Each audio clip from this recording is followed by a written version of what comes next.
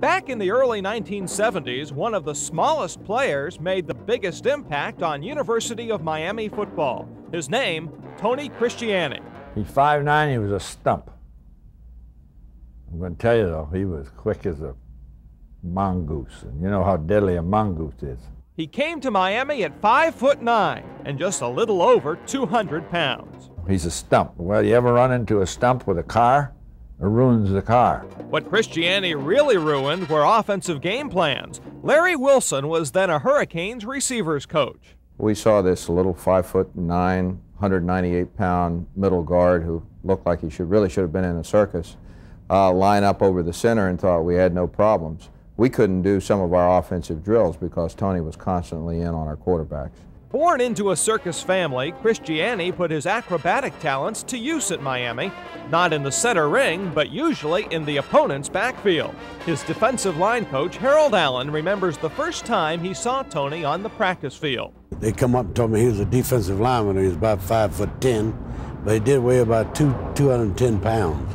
Very strong young man and everything, and I said, well, we'll find out if he's going to be a defensive lineman because he's not very big. But eventually, with his quickness and everything, he drove people crazy here at the University of Miami.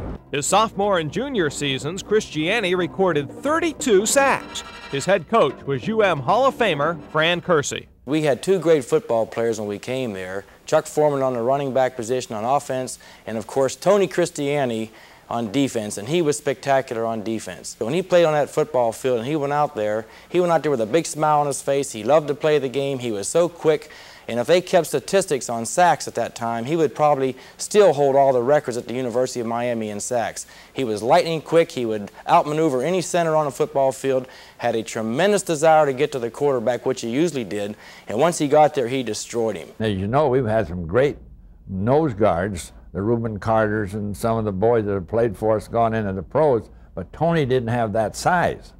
He was just a tremendous football player, very enthusiastic, and he wanted to be a great football player. But Cristiani had talents away from the football field, namely in the kitchen.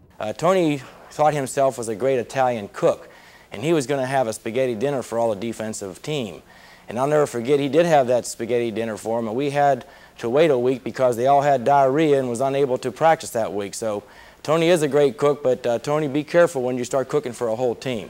But even that incident didn't keep him out of the University of Miami Sports Hall of Fame. Ladies and gentlemen, Tony Cristiani.